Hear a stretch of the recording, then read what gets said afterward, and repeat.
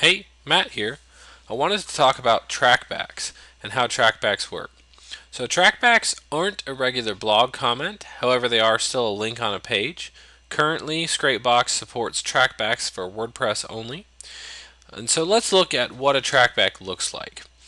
Um, on the actual web page, this is kind of what a trackback will look like. So, you have your leave your comment page, and you'll have something like this where you can leave a comment or a trackback. Um, The trackback is really a notification from, generally speaking, would be a notification from another site. And so if you have site A here, and then site B over here links to site A and references it, it will show that link. And in return, it will also show us a link back to site B. What Scrapebox does is it submits a trackback just like site B over here linked to site A, but it just submits it. So you don't have to have site B linking to site A, and then site A will turn around over here and just link to site B. So there's three files in Scrapebox that you're going to have to work with.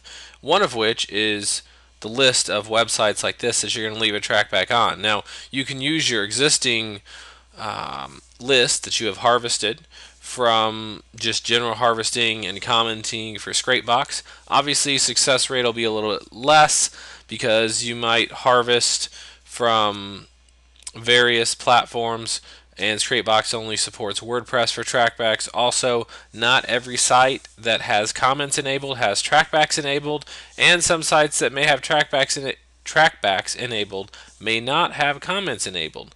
So you can also do separate scraping runs for trackbacks, or you can just go ahead and try it out on your list you've already done. So let's go pull up Scrapebox here. And I just popped in a couple of words over here, car and test, pretty basic. I'm going to choose WordPress because it, works off the WordPress platform. And then what we saw there, right here, you can leave a response or a trackback. I just went ahead and put that right here as a footprint. You can look at various pages, of course, and see how they word this, and then use that as your footprint. So here, let's just pull in like 100 real quick from each of those two keyword terms.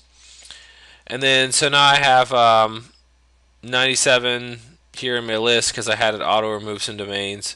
And then, so let's go through and use these like we were going to comment. Obviously, down here, we have to choose trackbacks. You would want to probably select your proxies over here. Your connections are controlled under settings, adjust maximum connections, and send trackbacks up here. I'm just going to run it down a little bit just for testing. You can play with that there.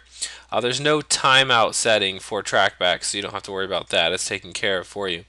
So the trackbacks here, you can see it grayed out the names and email section because you don't need those when you submit a trackback.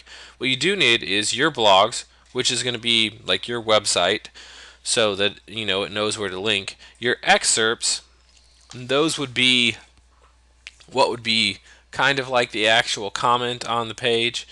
Generally, when a trackback is submitted, like if you reference a website and it's in the middle of a paragraph and you link to that paragraph, it's going to take a little bit of the text on either side of your link, and that's going to be like the excerpt that that page would use when it's linking to you. The best way to figure out what to make the excerpts look like would be to go through and find pages that have trackbacks and read the excerpts, and you can kind of get an idea of how a trackback is going to be formed and how it's going to look right, because these go to moderation as well. So if a moderator sees a trackback that's messed up and clearly is not a trackback, they're just going to deny it. So it's important to take some time and go through Google and actually look for WordPress pages that already have trackbacks on them. A lot of this would be here, so like where it says you can leave a response or a trackback, you could go through these pages, and there's a chance that they could have trackbacks on them. So take a little time, go through it.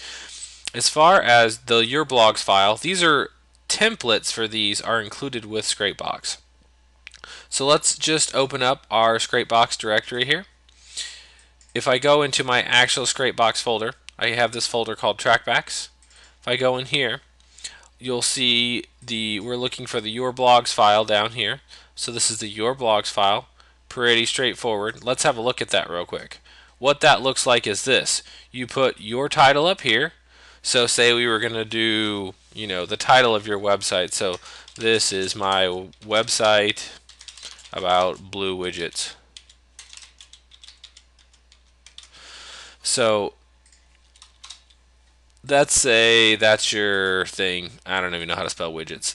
And then this is your website, and it's just, blue widgets are cool. And then down here, whatever. So you have to include, not only in a comment, you just have to include your website, but in a trackback, you also have to include the title of your website. So you'd put the title of your website here, and then you'd put your actual website here, and then you leave a space, and then you do it again, and then leave a space and do it again, as many as you like. So we'll just save that there, sure, and we'll load up the Your Blogs file. The excerpts file, same thing, load it up here. Trackback excerpts, we can have a look at that as well. It looks like title, and then this is my excerpt, so the excerpt title, and then the actual excerpt, and then the another title and another excerpt. You can use spin text in it and that sort of thing, so we don't really need to change these, but you could put whatever. And so we're going to load up those, and then we can just go right here and then transfer these from up here and just transfer them right down to here. Or you could of course open up and load a blog list file, whatever. So let's go over here for a minute though and look. The actual how it looks on a page is going to look like this. So this is going to be your blog title, and that also functions as your anchor.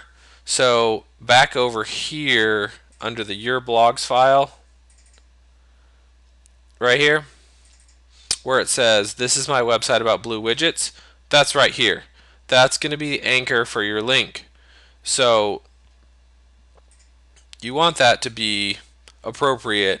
You may not necessarily want to use your entire title of your website, or you can just forget about the title and just use whatever anchor you want to use, and then your website. So that's in the Your Blogs file, and that looks like this right here. So it generates the link for that anchor and then the anchor out of that. And then down here, the title of the excerpt itself, as well as the excerpt, obviously comes from the trackback excerpts file, and that would be the title and then the actual excerpt.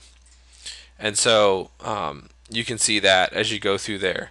And then let's go over here and let's just run it through and see what happens. So I've got my proxy set up, I set up my connections, I loaded my 3 files. So let's hit Start Trackbacks. You can see over here, like we discussed earlier, not all pages have trackbacks enabled. And so quickly as it ran through 97 there, 51 were successful, and then 46 failed. Of course, those 51 likely went to moderation, so we'll have to wait for moderators to approve those. And then the 46 that failed, they failed for various reasons. Trackbacks could have been closed since the last time Google visited the page, which would have still returned this in our search or whatever. And so that's pretty much it. That's how you do trackbacks. You just load up your 3 files, format them correctly, and then just load your settings here in Scrapebox and hit Start Trackbacks and wait for it to finish.